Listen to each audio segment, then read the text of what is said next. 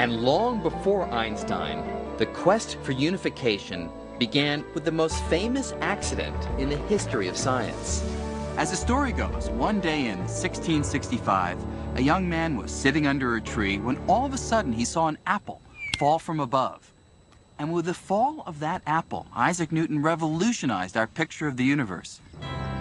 In an audacious proposal for his time, Newton proclaimed that the force pulling apples to the ground and the force keeping the moon in orbit around the Earth were actually one and the same. In one fell swoop, Newton unified the heavens and the Earth in a single theory he called gravity. The unification of the celestial with the terrestrial, that the same laws that govern the planets in their motions govern the tides and the falling of fruit here on Earth. It was a fantastic unification of our picture of nature. Gravity was the first force to be understood scientifically, though 3 more would eventually follow. And although Newton discovered his law of gravity more than 300 years ago, his equations describing this force make such accurate predictions that we still make use of them today. In fact, scientists needed nothing more than Newton's equations to plot the course of a rocket that landed men on the moon. 11, this is Houston.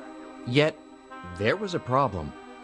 While his laws described the strength of gravity with great accuracy, Newton was harboring an embarrassing secret. He had no idea how gravity actually works.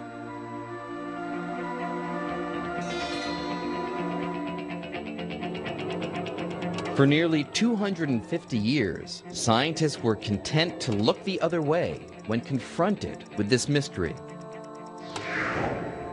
But in the early 1900s, an unknown clerk working in the Swiss patent office would change all that. While reviewing patent applications, Albert Einstein was also pondering the behavior of light. And little did Einstein know that his musings on light would lead him to solve Newton's mystery of what gravity is. At the age of 26, Einstein made a startling discovery: that the velocity of light is a kind of cosmic speed limit, a speed that nothing in the universe can exceed. But no sooner had the young Einstein published this idea than he found himself squaring off with the father of gravity. The trouble was, the idea that nothing can go faster than the speed of light flew in the face of Newton's picture of gravity. To understand this conflict, we have to run a few experiments. And to begin with, Let's create a cosmic catastrophe. Imagine that all of a sudden, and without any warning, the sun vaporizes and completely disappears. now let's replay that catastrophe and see what effect it would have on the planets according to Newton. Newton's theory predicts that with the destruction of the sun, the planets would immediately fly out of their orbits, careening off into space.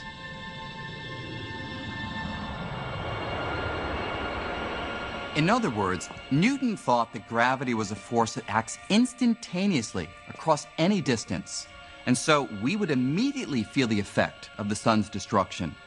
But Einstein saw a big problem with Newton's theory.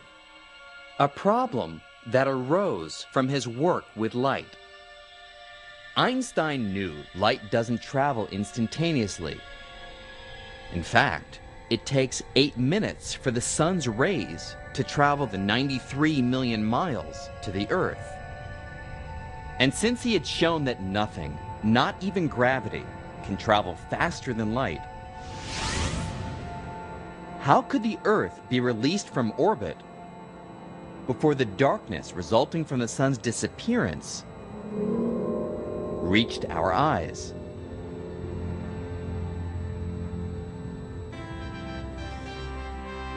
To the young upstart from the Swiss patent office, anything outrunning light was impossible.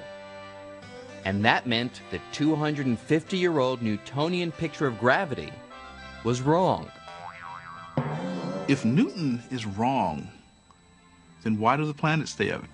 Because remember, the triumph of Newton's equations come from the quest to understand the planets and the stars.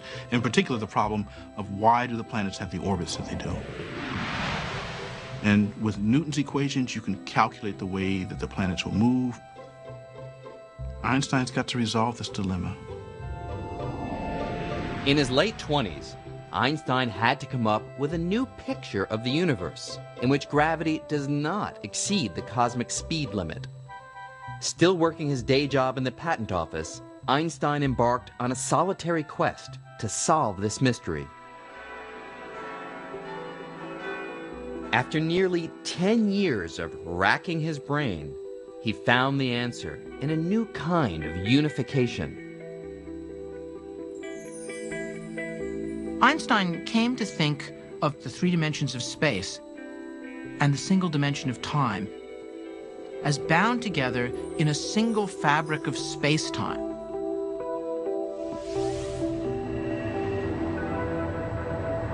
It was his hope that by understanding the geometry of this four-dimensional fabric of space-time, that he could simply talk about things moving along surfaces in this space-time fabric.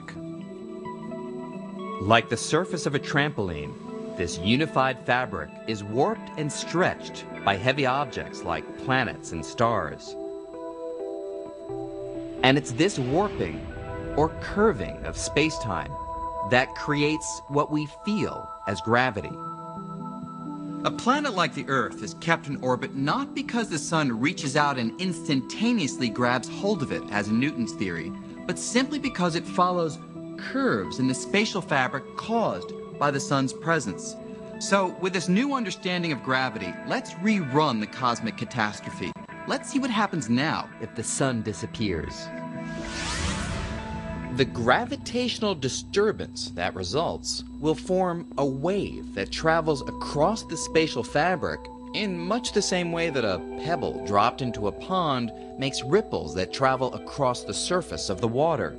So we wouldn't feel a change in our orbit around the sun until this wave reached the Earth.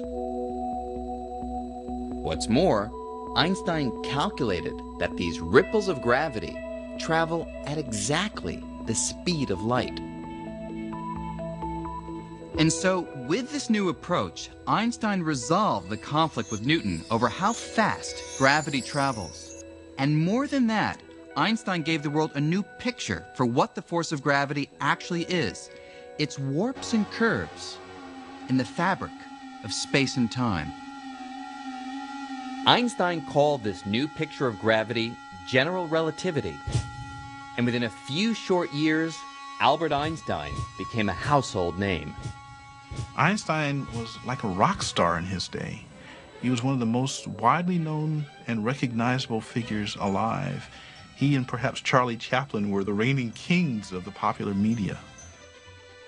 People followed his work, and they were anticipating, because of this wonderful thing he had done with general relativity, this recasting the laws of gravity out of his head. There was the thought he could do it again, and people want to be in on that. Despite all that he had achieved, Einstein wasn't satisfied.